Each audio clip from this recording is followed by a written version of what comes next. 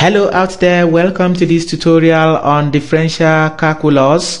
This is our first video on differential calculus. In this video, we'll be looking at differentiation from first principles.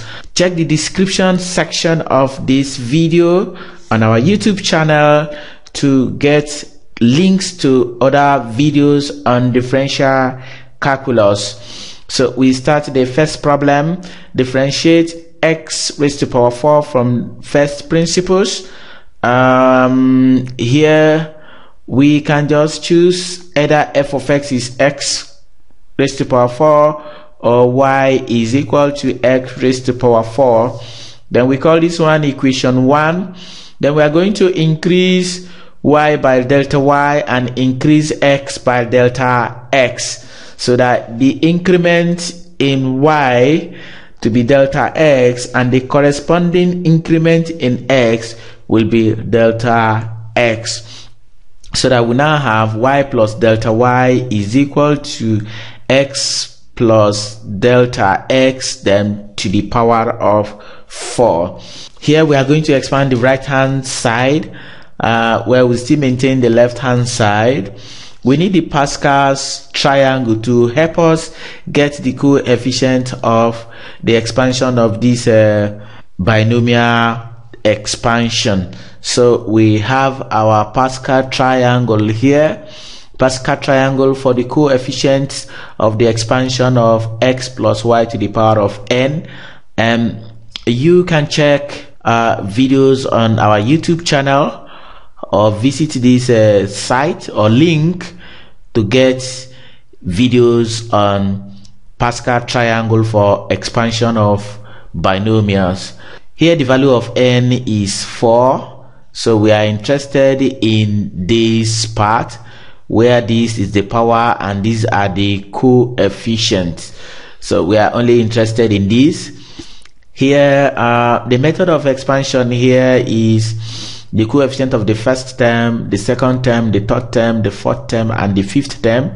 And in this case, the power of the first term in the bracket will be increasing to the right, while the power of the second term will be decreasing from the right to the left. So that here we say x to the power of 4, then 4x to the power of 3, 6x to the power of 2, and 4x. Then the second term, which is delta x, we have the coefficient 1 from the right moving and decreasing to the left. So we have it delta 4x, delta 3x, delta 2x, and delta x. So with this we have expanded the right hand side, so we call this one equation 2. Then we now say equation 2 minus equation 1. In that case, y will cancel y, x4 will cancel x4, we'll be left with delta x is equal to 4x cubed delta x, 6x squared delta squared x, 4x delta cube x, and plus delta 4x. Now the method is divide by delta, divide through by delta x. So dividing this by delta x, I have delta y over delta x. Dividing this by delta x, I have 4x cubed. This is going to be 6x squared delta x. This will be 4x delta squared x, and this is delta cube x. Now the next thing is to take limit of both sides as delta x approaches 0. Then we have the y, the x. The limit of delta y over delta x as delta x approaches 0 is the y, the x. So here we now have it as 4x cubed 0, 0, 0. So the y, the x, the differential coefficients of the function from first principle is 4x cubed. So we go to problem 2. Given that y is equal to 2x squared plus 3x plus 5, find the y, the x from first principle. So we take the function y is equal to 2x squared plus 3x plus 5. Again, we increase y by delta y and increase x by delta x. Call this equation 1. So that gives us y plus delta y is equal to 2 into x plus delta x squared plus 3 into x plus delta x and plus this constant plus 5. So here we expand the right hand side. Expanding the right hand side, this is 2 into x squared plus 2x delta x plus delta squared x. Then the other terms follow. We can now expand completely. So y plus delta y is equal to 2x squared plus 4x delta x plus 2 delta squared x plus 3x plus 3 delta x plus 5. Now again we say equation 2 minus equation 1. So in that case, y will cancel y. 2x squared, we go with 2x squared here, and 3x, we go with 3x here. 5 will go with 5. We are now left with delta y is equal to 4x delta x plus 2 delta squared x plus 3 delta x.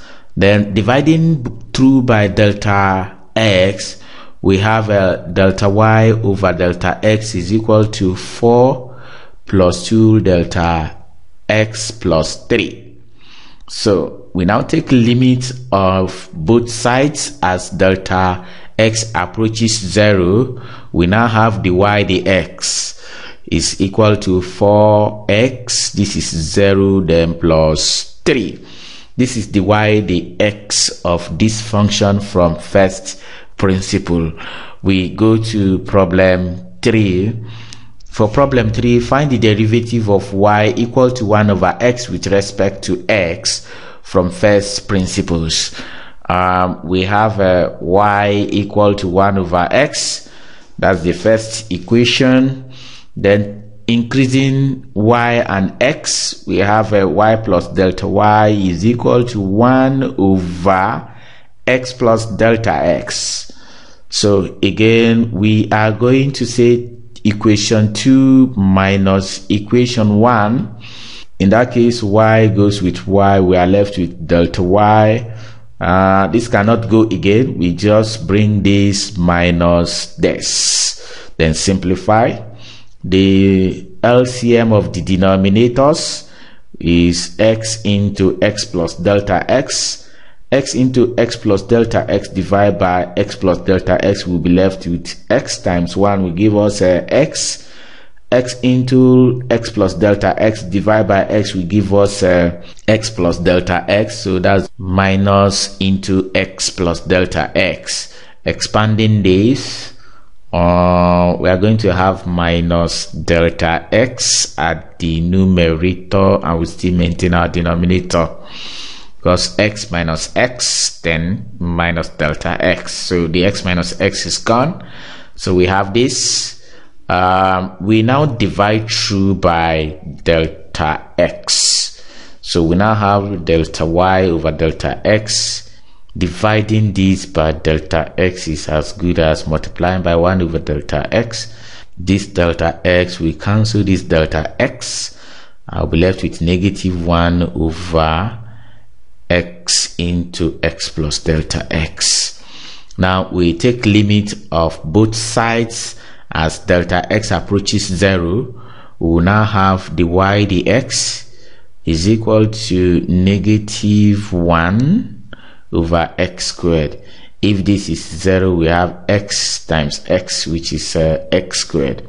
So the derivative of y equal to 1 over x with respect to x from first principles is negative 1 over x squared. That's the end of solution to problem 3, and this is the end of this tutorial. Check the description to this video and our YouTube channel to get more links to other videos on differential calculus. Until we come your way again, goodbye.